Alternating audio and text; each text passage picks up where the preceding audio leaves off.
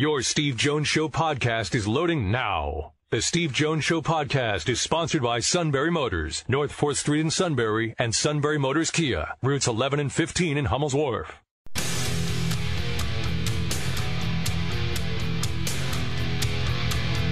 This is the Steve Jones Show on News Radio 1070 WKOK. Now, from the Sunbury Motors Studio, here's Steve Jones. And today's show brought to you by Sunbury Motors, 4th Street in Sunbury. Sunbury Motors Kia, routes 11 and 15, Hummel's Wharf, and online at sunburymotors.com. Ford, Kia, Hyundai, the best in new inventory with great warranties. So important, that warranty eases everything. Great pre-owned inventory with the Sunbury Motors guarantee, which is, again, easing the buyer experience. And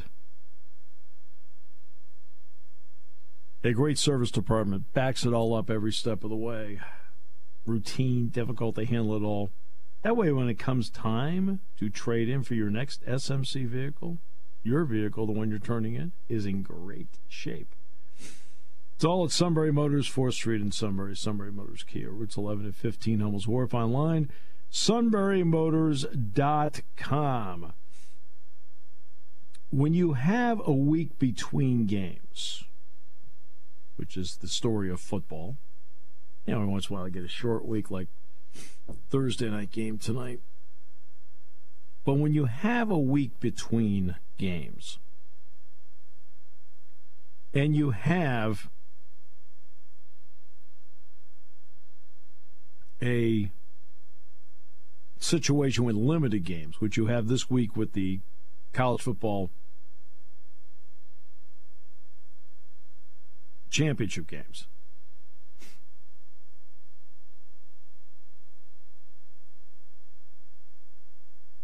and you then get a lot of talk and speculation as to how a playoff is going to play out based on the limited number of games this weekend. So the talk this week is all about what do you do with Florida State and what if Alabama beats Georgia?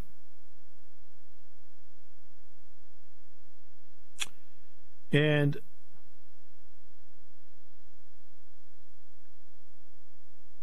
this is where people start throwing darts. Now, Rodemaker is now the quarterback at Florida State. It's not Jordan Travis. That would play into this, in my opinion, if there were 5 undefeated teams, not 4. If Florida State wins the game on Saturday night against Louisville, they're in. They're not going to put a one-loss team ahead of a team that is undefeated. Okay? Right? They're not going to.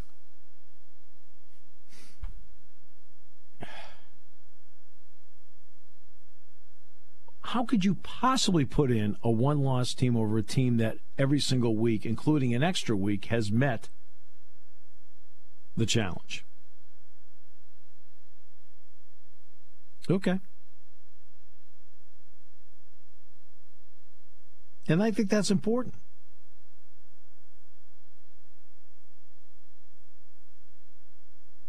I think that's important.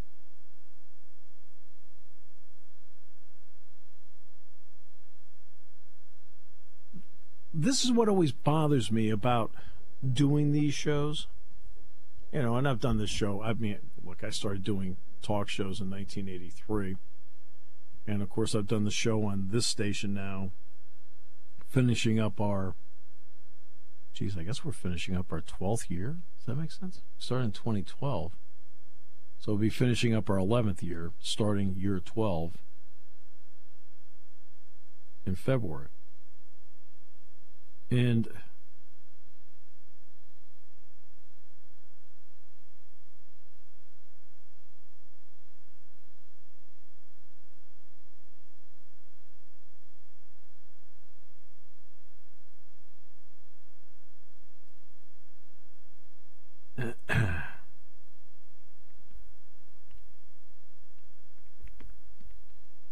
And for some reason, hot takes has replaced common sense on these shows. And, I don't know why. Maybe some people think it's more intriguing. I don't know.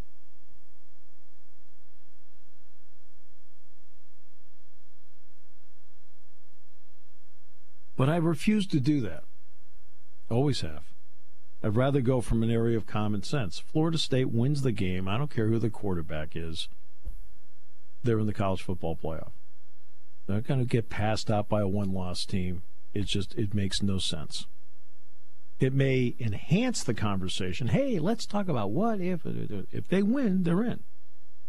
Now, if there were 5 undefeated teams, because they don't have their starting quarterback, that would be enough for me to put them out. But that's not the case. You're going to have a maximum of 4 undefeated teams. That's the maximum. Well, they're one of the 4. And yes, they are going with their backup quarterback. Their starting quarterback is not coming back. But that doesn't matter. It's a team game. That would enter into it if there were 5 undefeated teams and somebody had to be the odd team out. That's now, but that's not the case. There are 4. Well, if they win on Saturday night, they're in. Done. Finished. If it ever came down to an Alabama-Texas debate, Texas went to Tuscaloosa, won. We're finished. That's if they both have 1 loss. We're finished. We're done. You had your shot at home, didn't win, lost by double digits. Next. In fact, Alabama lost by a greater margin to Texas than Penn State had in its loss at Ohio State, which is single digits, and Michigan, which is single digits. Okay? Alabama lost to Texas. It was a double-digit game. And I watched the game, and it played like a double-digit game. They were just better. It doesn't matter. Well, it took place. Nope, we're done. It's college football. You get your shot. You had your shot. They won. Okay? Nothing left in the chamber. You have no worry. Well, we're playing, no. But we're playing much better. No. You had your shot. You didn't win. That's common sense. Easy. It becomes complicated, though, as to what you do with Georgia. Believe it or not. Well, the defending champion. That team isn't existing. Okay? This is where many people in this business and fans make the mistake of, well, they're the defending national champions. Really? What kind of year is Jalen Carter having right now for Georgia? What kind of year is Nolan Smith having for Georgia? What kind of year is Stetson Bennett having for? Oh, you mean, they're not playing there anymore. Every year is a new team, and you are an entity unto yourself. If they lose to Georgia, if they lose to Alabama, and Texas wins, and the debate is between the two, you have to sit down and say, well, wait a minute now. Texas beat Alabama by double digits in Tuscaloosa. You lost to them in the state of Georgia on a, quote, neutral field, but an hour from your campus. Which team do I pick if it came down to that? And it can't be the defending national champions. It's not the same team. That's called common sense. So that's where, when people ask me, and I was asked today by a group of friends, where I thought they were going, I said, I don't know. I said, I don't think anybody knows. All depends on how Saturday plays out. And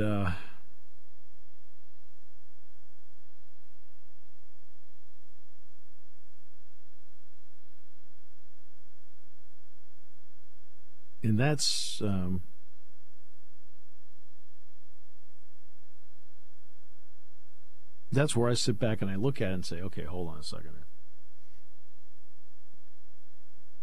You can do all the hot takes you want, but I'm sorry, hot take. When the show's over, I want you to learn more about what's going on. I want you to be better informed when the show's going on. Hot takes do not better inform you. Not in the least. Most of it's speculation. That's what happens when you get into this particular week with the playoff. Speculation. What if, what if, what if? And you know what? We have no idea how it's going to break. We know what Las Vegas says when it comes to the favorites. Early on, these conference championship games had some upsets that kind of shook things up. I remember Nebraska was great, and Texas won the Big 12 title game, and they got to the Fiesta Bowl against Penn State. It was like, wow, nobody expected that. But there really have not been many of those, quote, upsets in the conference championship games. They have pretty close have gone to form. What upset has there been in the Big 10 championship game? What's been the upset? There hasn't been a single upset in the Big 10 championship game.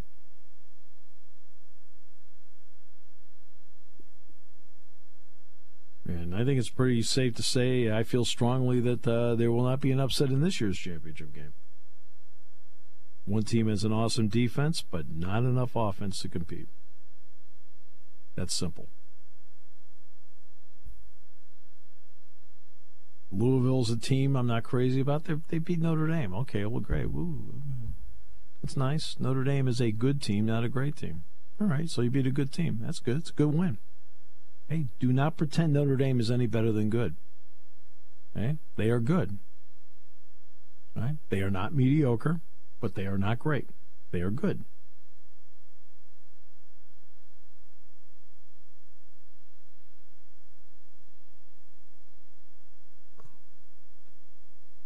So there you go. Take a break. Back with more in a moment. Doug Birdsong. What a pleasure this is going to be to have Doug on the show at 1:30 today. Penn State Bucknell coming up Saturday at the Jordan Center. We'll talk with Doug in the next half hour here on News Radio 1070 WKOK.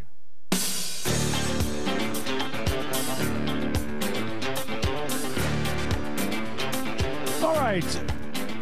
Welcome back. Brought to you by Sunbury Motors, 4th Street in Sunbury. Sunbury Motors Kia, routes 11 and 15. Almost Wharf online, sunburymotors.com. And once again, we're great to be with you on this great day. It is, we'll talk Penn State Bucknell basketball. Bucknell led Princeton at halftime last night. Shot better than 50% of the field. It actually is one of their better performances. Princeton has not lost this year.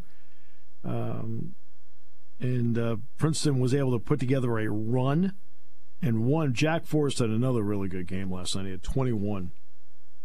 He has been playing at a very, very high level. So let's give Jack Forrest a lot of credit for what they've done.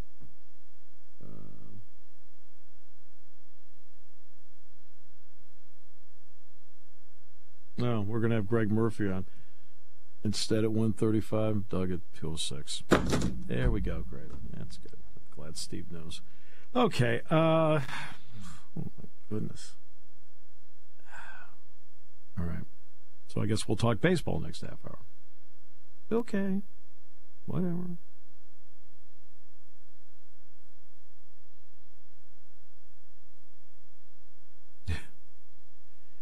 All right. It's fine.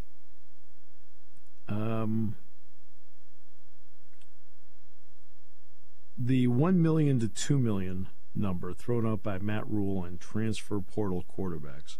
His point was to Nebraska fans, we're not going to do that. Basically saying they're not going to pay to get a quarterback. They want to develop something internally themselves. Now, whether they can do it or not, I don't know. We'll see. You look at the top 10 teams in the country. Only 2 of the top 10 teams in the college football playoff poll have a transfer quarterback. Oops. Sorry.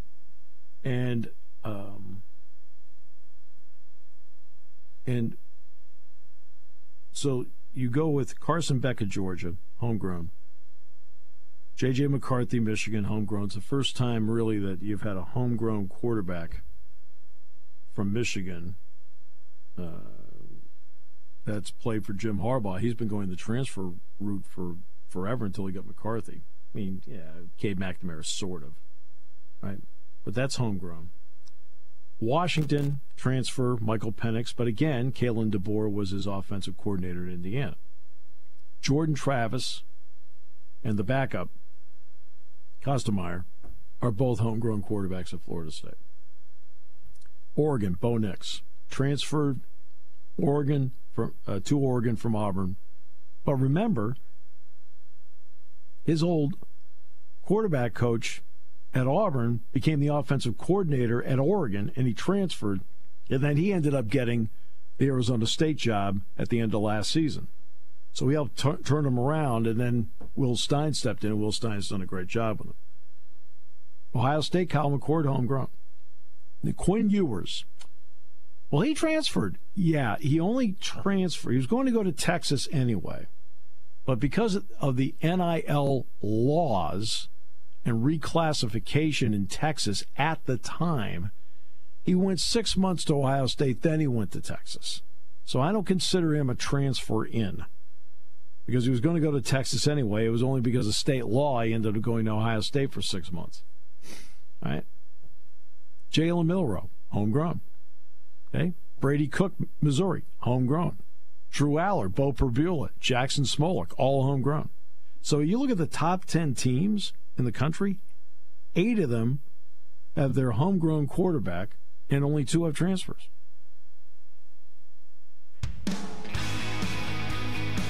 And I don't think a lot of people realize that you can still develop your own people. I realize that a lot of programs are in that spot where they have to get somebody.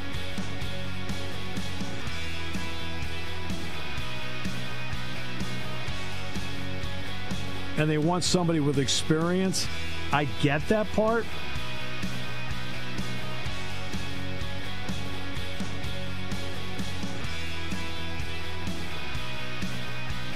But at some point, stability means something, and that's why you're seeing the top teams have homegrown quarterbacks and not as many transfers. And even in the 2 transfers I pointed out with Michael Penix and with Bo Nix, there were certain connections and circumstances that entered into the place they ended up. All right, Greg Murphy next.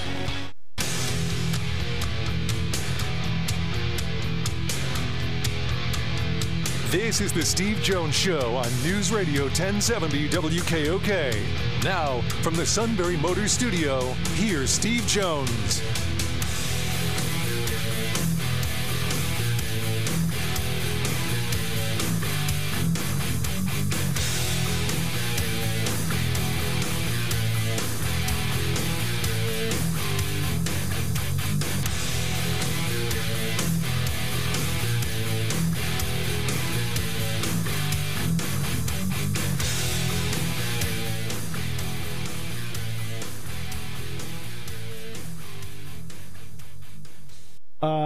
Great to have you with us on the show today.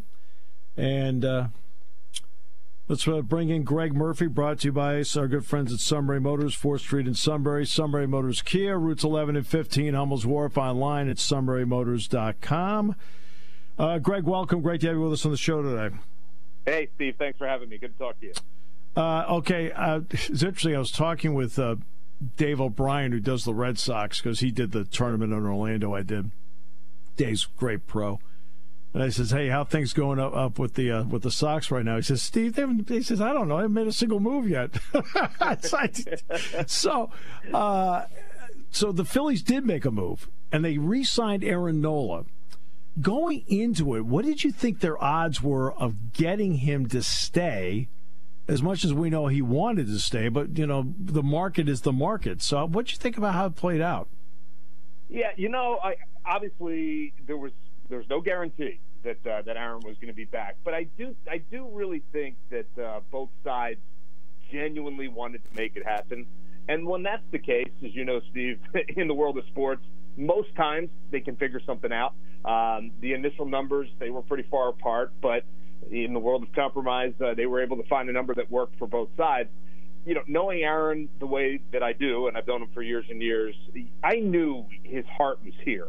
And if there was anything he could do to stay, he would do that. And I also talked to Dave Dombrowski once a week during the season, and I knew how important it was to the organization to try and get Arron back. So I was just happy that both sides kind of were able to look across the table at one another, decide that they both wanted to be part of this organization and have him part of the organization and make a compromise. And that's the best way negotiations can work, and it's great to have him back in the fold. And not only that, but it was how quickly it happened. There was no prolonged wait for this, and that tells me a lot about both sides and how committed they were to each other. Is that a fair assessment on my part? I think you nailed it. I think that's exactly what happened. They both looked at each other and said, look, we both want this to happen. What's it going to take? Boom, boom, boom, boom. They get to it, and it's a done deal. So, yeah, I do think it says a lot about Arron and his family, and it says a lot about the Phillies organization as well. All right, so now here's the next part. Last year, I think everybody felt going into it, if they could come up with a shortstop and move Bryson Stott over, boy, that would really help. And they signed Trey Turner.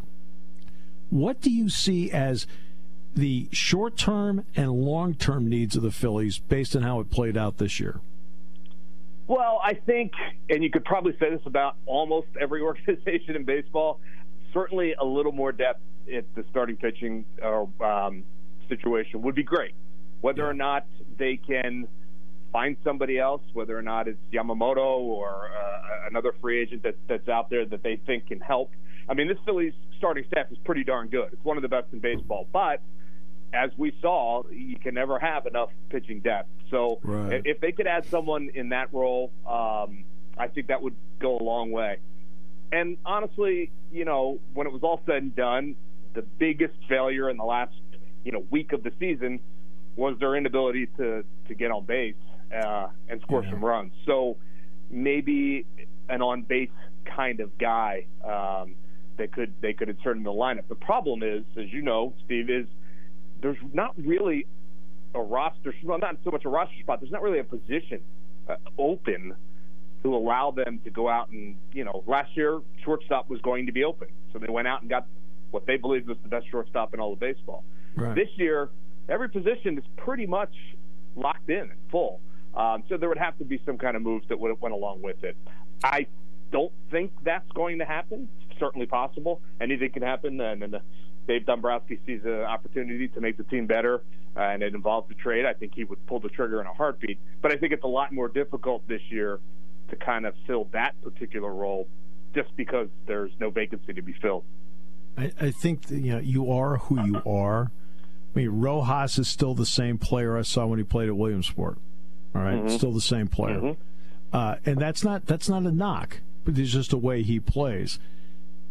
I always feel like if they adapted a little bit to him, let him bunt a little bit, let him use his speed a little bit, he could be that on base guy in the number 9 hole if they limited the swings and misses. I think that's a fair statement. Here's what I think we're going to see this spring training when we arrive down in Clearwater in February. I think we're going to see Johan Rojas bunting 1,000 times over the course of the spring.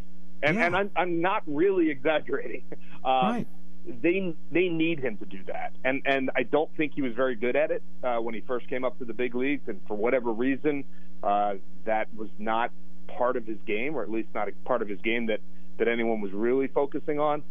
And if he's going to be a big league player and an everyday player, that is what he's going to need to do. So I think we're going to see them spend an awful lot of time trying to figure out how he can get on base, and because if he can get on base, he certainly can do what they need to do. And so, yeah, I agree. It has to be part of his game, the kind of player that he is. Because defensively, he is a gem. I mean, defensively, incredible what he does. I mean, it's not just the speed, it's the routes he takes. He understands how to play really good defense. Yeah, you just have to watch them once or twice to see that, and we saw that very quickly in Philly. You talked about starting pitching, which was a great answer. Why is it when we get to that 5 spot that we see more bullpen games now and people aren't developing a 5th starter, even a 4th starter on some organizations? Mm-hmm. Why is that? Because they can eat up some innings so you have a fresher bullpen. At least that's my thought. What's yours? I'm in lockstep with you. The question is a great one. The answer is a head-scratcher. I don't know why they're not. In the world of load management and getting these guys and getting bullpens into games quicker and all of that, it has seemed to go by the wayside. The need for 5 quality starters to try and give you 6-7 innings every night. And I do think we're seeing the results of that, late in the season. We're seeing guys burn out. We're seeing guys tired, and we're seeing bullpen games upon bullpen games. I mean, can you imagine 25 years ago a bullpen game in the World Series? It just you couldn't even fathom it. And here we are. It's a regular thing now. Here's what I hope. I hope it's starting to come back the other way. I mean, as you know, as we were waiting to find out where Arron Nola was going to be, every pundit, every baseball man and woman that you spoke to said, well, the great thing about Arron Nola is he gives you innings. He constantly shows up every 5 days, and he gives you – well, okay, because he's trained his body that way. So perhaps it has to start in the minor leagues. It can't start in the big leagues. It has to start when these kids are 18, 19, 20 years old. And if there's an emphasis to get that back into baseball, it can happen. It might take a couple of years, but I'd like to think that smarter organizations are thinking about that. Yeah, Glavine, Maddox, and Smoltz weren't missing a lot of starts. No. Ask yourself why. There's something that they were doing that needs to be now, obviously, they're exceptional athletes and well-trained, but still. Now we've had an entire year with the rules, right? So now we can at least evaluate, nearly 200 games worth of between the playoffs, spring training, and so forth, about 200 games worth. What do you think? For the most part, I like them. I think the pitch clock had its intended. The result was what was intended, and that was to make the games go quicker and be a little bit more interesting. I mean, for a guy that watches 162 a year, there were days in 2016 and 2017 and 20 where you're like, oh my goodness, is this game ever going to end? And I'm a baseball guy. I love it. Yeah, right. But let's be honest, it was getting boring.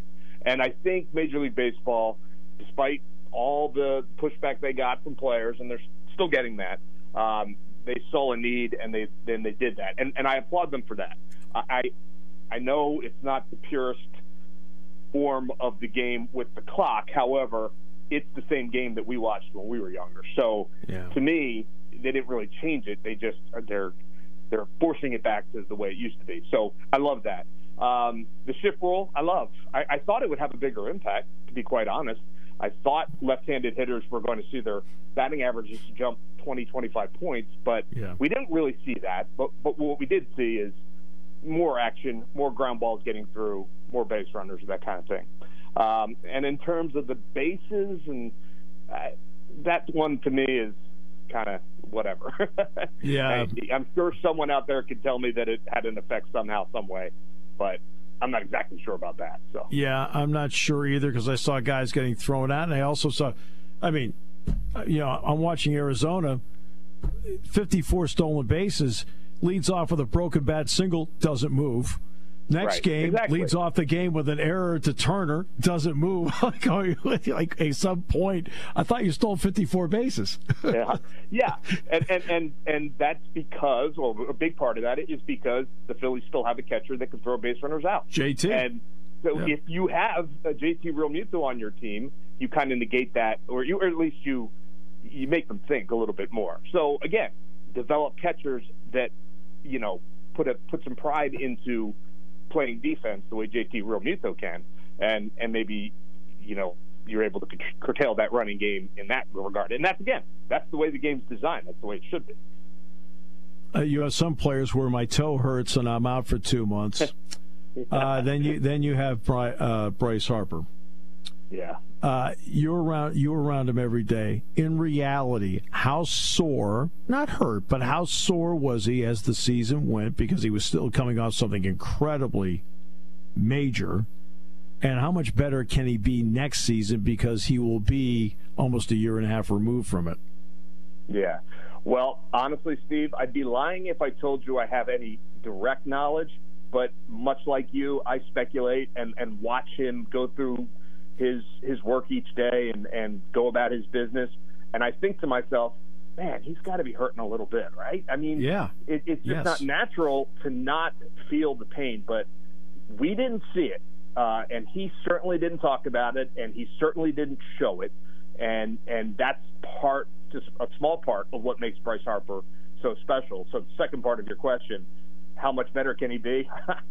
To me, the sky's the limit, because he's a generational kind of talent that has a work ethic, much like the greats of all time in any sport. And when you put all that together, you just never know how great they're going to be. He's already great, but can he do more? Wouldn't shock me, wouldn't surprise me, and that's only good news for the Phils. Castellanos had a great run at one point. Then at the end, he slumped. What do they need from him on a consistent basis, especially when the money's on the line?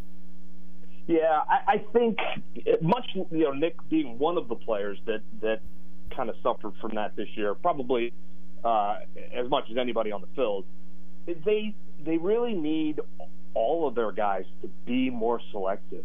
And I know it's so easy for me sitting in the booth to look down and say, well, I'd swing at that pitch, right? Sure. I wouldn't have even seen the pitch, and these guys are the best in the world, right? So I hate to knock them, but in the words of Dave Dombrowski, who is a lot better judge of what needs to happen, he says the same thing. They just need to relax a little bit and see the ball better than they were seeing it late in the season. And we saw each one of the guys kind of go through a spurt where they struggled. Nick's was late, and it cost the Phils. And, Kyle, no different. He's a guy that could swing and miss an awful lot, and Trey had his troubles early on. Yeah. So, up and down the lineup, they're all such dynamic players. They all can hit for power. But if they have a knock, it's their inability to stop the chase, and that's really what they're going to have to focus on this year. And I know for a fact that is exactly what they're going to try and focus on this year. I have not asked you about the bullpen yet, and a lot of teams that win normally get that. It may not be the career year, but it's at worst their second best year out of like 3 or 4 guys in the bullpen. It's either a career year or their second best. And that's why there's such great turnover in it. What's your confidence level in the Phillies bullpen and the depth of it moving forward based on the guys you see? My confidence level's pretty high. And yeah. I would agree with your premise, though. You kind of just never know with a bullpen. I mean, 2 years ago we watched Sir Anthony kind of dominate almost any time he took the mound. And then last year he certainly did not. Do I think Sir Anthony Dominguez can bounce back and be a dominant reliever again? Absolutely. He certainly has the stuff. So, that's right. If they get another year out of Sir Anthony that we've seen in the past, they're going to be better in that regard. Alvarado was another example of a guy that, was hit and miss when he was in Tampa and has been, pretty darn good here in Philadelphia. So, no doubt. The bullpen piece is, you just hope that you get guys having career-type years in the bullpen. And I know, again, Dombrowski's thought process with the bullpen and how important he believes it to be, and we've seen that since he's taken over, just how much better that bullpen has gotten. He has a knack for keeping a bullpen strong. So I think he'll make some tweaks back there. They've got a lot of young, hard-throwing, talented guys back there. In fact, they have a plethora of them. They have probably more than they need in the system. So that's what you want, because if one guy's not going, you can switch him out, bring someone else in, and hope that he gets going. So my confidence level is pretty high that the Phillies bullpen will be among the National League's best once again. Well, my confidence level is pretty high. You're always going to give us great talk, things to discuss, so I always appreciate it. Absolutely. It's going to be fun. Won't be too long. Hard to believe. Well, it won't be too long, although, I was out there with a huge parka on yesterday, so, so I hope it gets here soon. And I was in Orlando last week, so what the heck? Oh, geez. Well, that's not good. Hopefully come February, it's a little bit more temperate down there, and we'll be ready to go. Greg, always a pleasure. Thanks a lot for your time. Really appreciate you and all the great work you do. Well, thanks, Dave. Always good to talk to you. Anytime. Greg Murphy joining us, Phillies Network. Yeah, a little hot stove on November 30th. It's always good. Like it. We'll take a break. We'll have Doug in the next half hour. In fact, what was that segment that Greg did for us? It was called, was it Diamond Stories?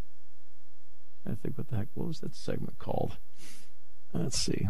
Suits sent it to me, because I remember we interviewed Greg for that. Trying to remember what the heck, because Roger's the one that came up with the idea. Let's see. It says, no. That's Doug. Let's see. I have all these emails from Suderoni here. Here's another one. Okay.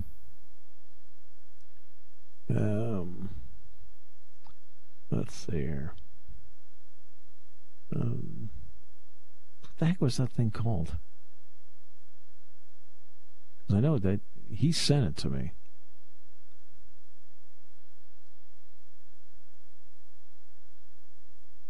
He sent me about 150 emails here in the last 2 weeks. None of them made sense. But what Doug and I are going to do is, instead of doing Diamond Stories, Doug and I are going to do Suit Stories. This will be great. I'm looking forward to it. By the time we're done, he'll resign. What? Oh, Caleb, don't roll your eyes. S-U-I-T, that spells suit-da! Here on News Radio 1070 WKOK.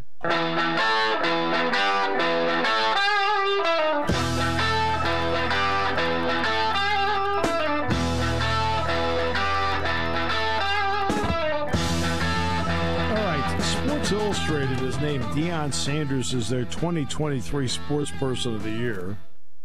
Again, that's always under the category for me of, like, who cares? I don't care who the Sports Person of the Year happens to be.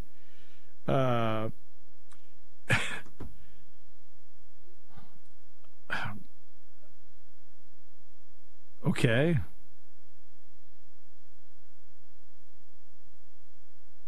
And you could have gone with Kirby Smart. You could have gone with Dan Hurley. You could have gone with Kurt Cignetti, by the way, is going to become the new Indiana football coach. He's going to leave James Madison to go to Indiana. And let's see, you could have gone with Bryce Harper. You could have gone with Bruce Bochy. You could have gone with, so many people you could think of that you could go with along the way. You could have gone with Nikola Jokic.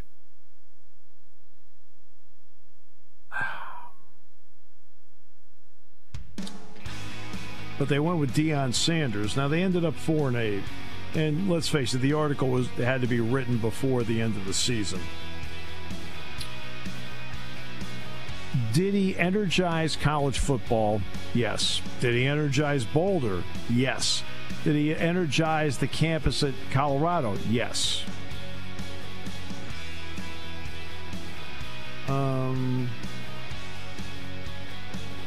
Was he a interesting and at times polarizing personality in the sport? Yes. Did he draw more people to watching the games? Yes. It's an interesting choice that'll bring with it a lot of reaction. But he has been named the Sports Illustrated Sports Person of the Year. Deion Sanders. I can hear Matt now. He'd be going crazy over this. You're listening to News Radio 1070 WKOK Sunbury. You can hear us anywhere in the world with the Sunbury Broadcasting Corporation app.